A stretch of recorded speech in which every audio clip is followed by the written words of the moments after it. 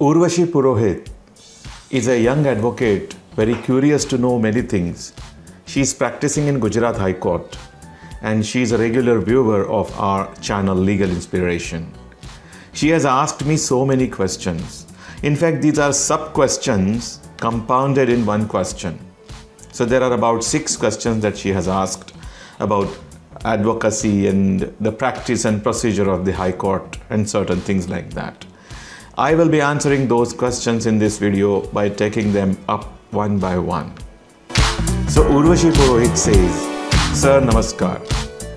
Sir, I have been practicing in the Gujarat High Court for 2.5 months and I am not working under any senior advocate. Here actually I want to give one counsel to my young advocate friends, including Urvashi. Please do not start on your own in the legal profession. Please join some seniors' chambers. There you will get the right start. You will be starting by holding someone's hand safely. If you start on your own, you will be at a loss to understand so many things, and not only that, you will also be deprived of a valuable experience that you should get in a senior's chamber, of appearing before the courts, of drafting the cases, of reading the briefs, of researching things, of talking to clients and all that.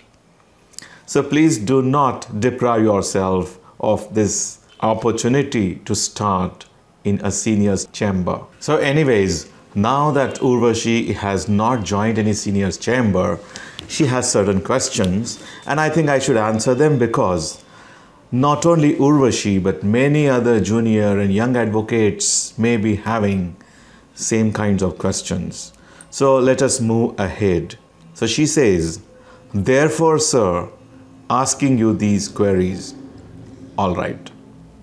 Sir, yesterday when I was in a court in Gujarat High Court, I heard the judge was dictating an order in which he said, the learned advocate for the applicant shall supply a copy of memo of petition within a period of 2 days, and the returnable date is extended up to 7 December and the office note stands disposed of accordingly. So that's what the learned judge dictated. Now Urvashi wants to know, what does it mean? Okay, so Urvashi, simply speaking, the Honorable Court has ordered the counsel for the applicant in that matter to supply a copy of memo of petition within a particular period, and in this case 2 days. Now the copy of the petition is to be supplied to, I suppose in this case, to the registry of the High Court, for enabling the registry of the High Court to issue notices to the other party. I mean, in this case, the order to issue notices must have already been passed by the High Court in that petition. And for executing that order of issuing notices through court process, the registry of the High Court must be wanting copies of the memo of the petition, which must not have been supplied by the parties in that petition, and therefore the court ordered the counsel for petitioner to ensure that the copies of the memo of the petition are supplied to the registry within 2 days. And when the court says that the returnable date is extended up to 7 December and the office note stands disposed of accordingly. So my guess is the day on which the court was passing this order was the date on which the court had made the notices returnable. I mean, the order of issuance of notices must have been passed on some previous date, and the returnable date on which it was expected was the date on which this order was being passed. And by this date, the other party must not have been served because there was some default on the part of the petitioner in supplying the copies of the memo of the petition to the registry, which default handicapped the registry from executing the court's order of issuance of notices. And this must have consumed the time up to the returnable date on which this order was being passed, and therefore the court directed the counsel for the petitioner to supply the copies of the petition to the registry, and also extended the returnable date by making it definite up to a particular date, in this case 7th December. So all this must have been noted by the office on the farad sheet, on the order sheet of the case, which the court must have read. And therefore further the court says that with the passing of this order, the office note stands disposed of, means the office note is now taken care by the Honorable Court. And that is what the meaning of the order passed by the court is. I suppose the things are very clear to you now, Urvashi, and all my dear young advocate friends. The next question of Urvashi is connected to the very first question. She wants to know, what is the meaning of notice returnable on certain date? Okay. Now see, when the High Court hears the matter for the first time, on the first date, the court assesses whether the matter has any merits, whether matter has any worth, so that the court can take cognizance of it and can call upon the other side, the opposite side, to answer the petition.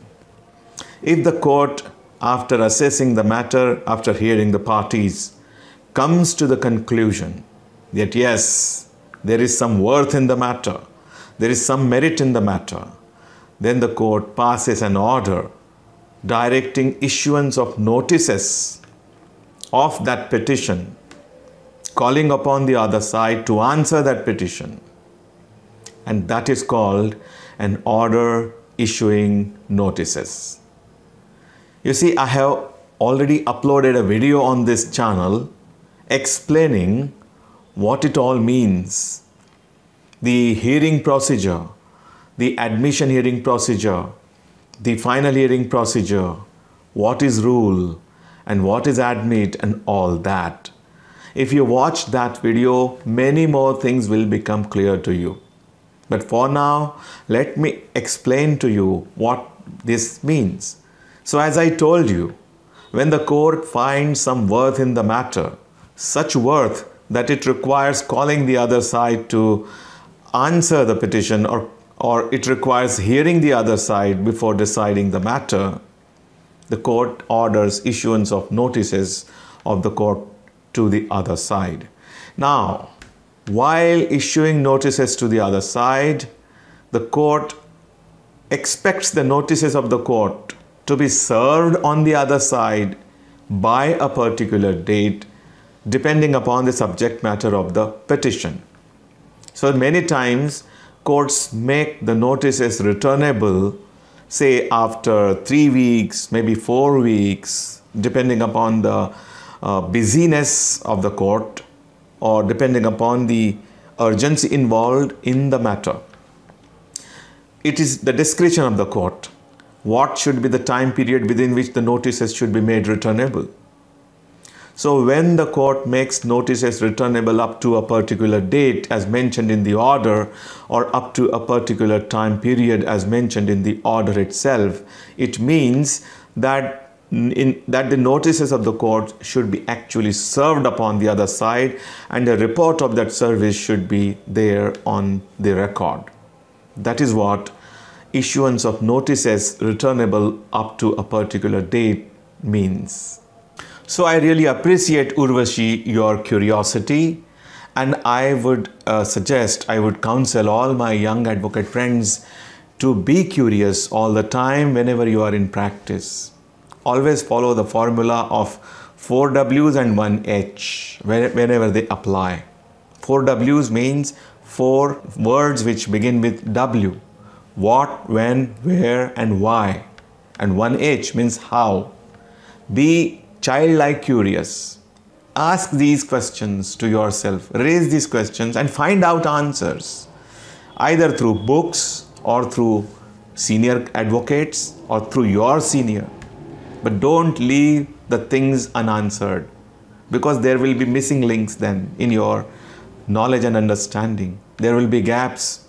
You will be just going ahead with those gaps. You will be always at a loss to understand many things in future. So don't leave those gaps. Always fill them up by finding out, by searching answers to these questions. So be curious, be childlike, learn, grow, and enjoy the legal profession, my dear young friends. Thanks for watching.